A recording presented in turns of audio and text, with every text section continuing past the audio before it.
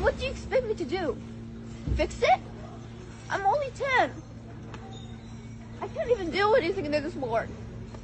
I just want to be a doctor or anything to help my people, but I can't. I'm just a kid. I don't even know what to do. I get scared, but not really that much. I do anything for my people, but I don't know what to do. I'm just 10. I'm just 10. All of this, when I see it, I literally cry every day, saying to myself, why do we deserve this? What did we do to this?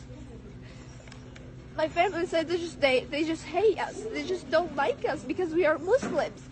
Why does Muslims act for you like that? We're just kids. You see all of the kids around me? They're just kids. Why wouldn't you just send a missile to them?